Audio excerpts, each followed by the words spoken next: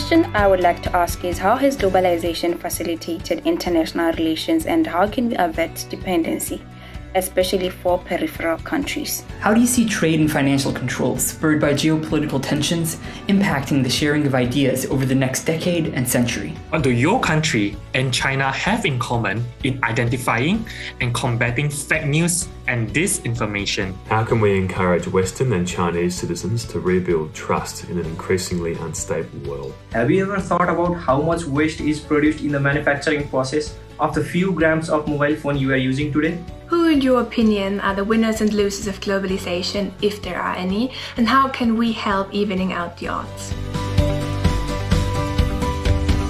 This year's Yenching Global Symposium will build relationships that last a lifetime and will call upon as we serve our societies into the future. Lively and thoughtful debate over grave global challenges with people willing to respect those with whom they disagree. I'm looking forward to an interactive session on how COVID-19 has affected commerce and the landscape of doing business. My expectation of YGS 2022 is to understand how China drives global development in a post-COVID world through international trade, globalization, as well as investment. So I'm expecting 3 days full of thought-provoking discussions with people from all over the world, introducing me to new ways of looking at globalization, a Chinese perspective, as well as engaging pre- and post-symposium and networking activities with my fellow delegates. I'm expecting to meet and collaborate with extraordinary professionals from around the world.